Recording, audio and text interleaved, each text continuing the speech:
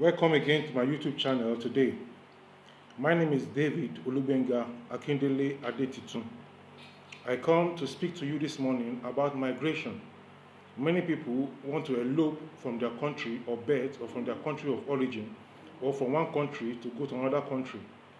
What I want to talk to you this morning is about migration, the good part of migration.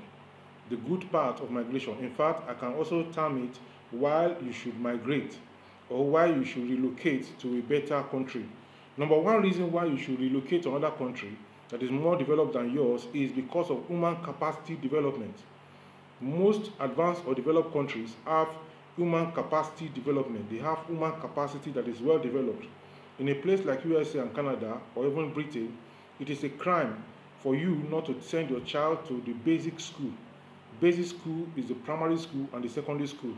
And to make this to take a hold, to take foot, or to have a good grip, the government have made primary education and secondary education free, and it is standard such that in advanced country everybody have the minimum standard required.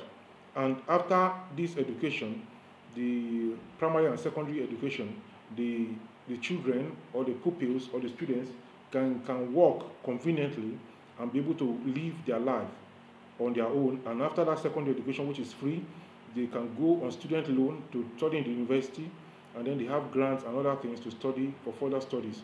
So there is human capacity development.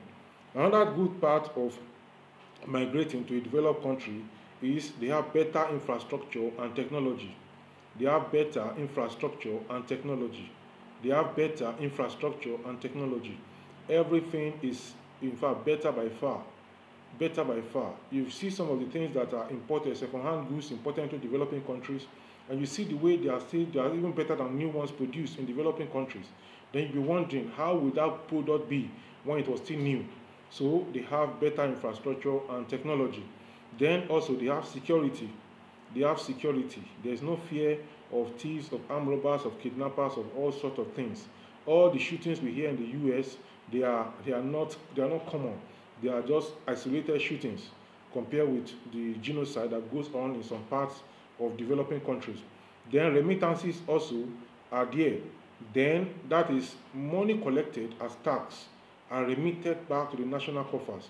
Compared with developing countries where money is collected from you but is unaccounted for or is corrupted or they cannot account for it. Another thing is there is competitiveness. There's competition.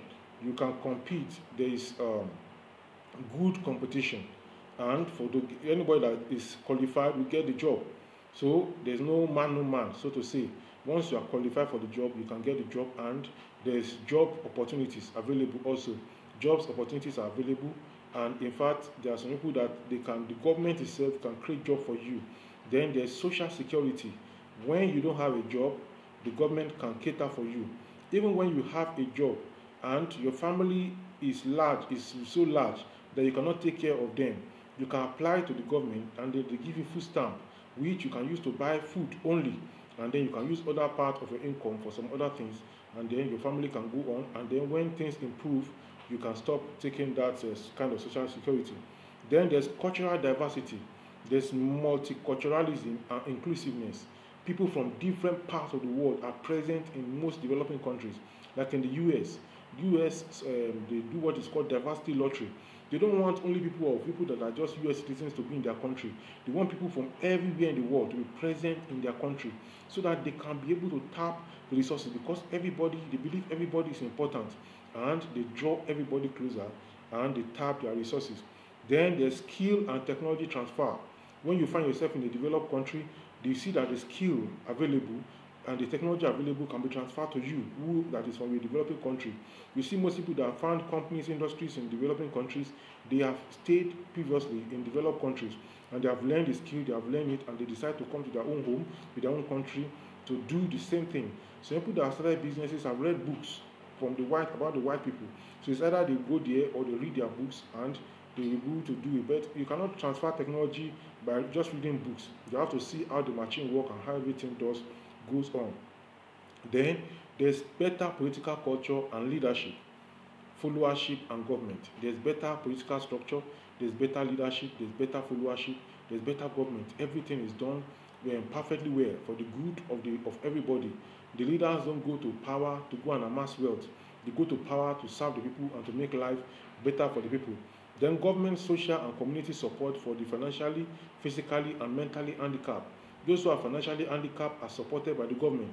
Those who are physically handicapped are supported by the government and by the community.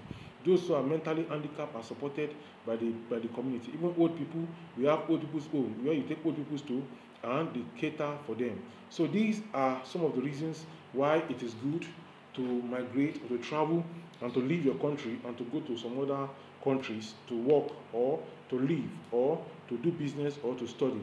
These are some of them. There are many more. The roads are good. Social infrastructures are very, very good. They are standardized. So many opportunities abound in the developed countries. And I was in a developed country some time ago on a visit. And I was in that place for the first time. And I was looking at the place at night. The vehicle that I was in, I was wondering, I was trying to see, is the car light on? Or is it the street light? Is it the car light? Is it the street light? Because the street is very bright. So I was imagining, does he need car light?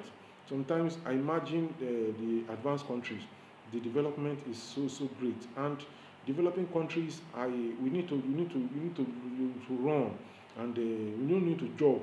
We need to really run to be able to meet up with the developed countries, the advanced countries of the world. We need to run. All this tension within us, fighting ourselves and quarreling and killing ourselves here and there. What do we need all that for? Why can't we emulate the developing countries, the developed countries, and the advanced countries? Let's emulate them and do something good with our lives instead of destroying. That thing you are using to destroy, you can use to construct. You can use to better ourselves. All the fightings must stop, please. Fightings must stop. Boko Haram fighting in the west, in the east, in the south, in Africa, in Asia, anywhere. Fighting must stop. These are some of the reasons why fighting must stop, so that we can put the energy that we are putting into the fighting to put it into development. The fightings in families too must stop. Let's put that energy into development, and we'll see that in a few years we also will have our own place to be advanced countries, that people will be traveling to come and see how things are done in our place. I'm going to talk to you some other time. Remember to subscribe to this YouTube channel and to click the notification button. In my next video, I'm going to tell you reasons why you should not travel to develop countries if for some reasons. I'm going to tell you in my next YouTube video. Please remember to subscribe and click the notification button and watch all my videos from the beginning to the end. Bye for now.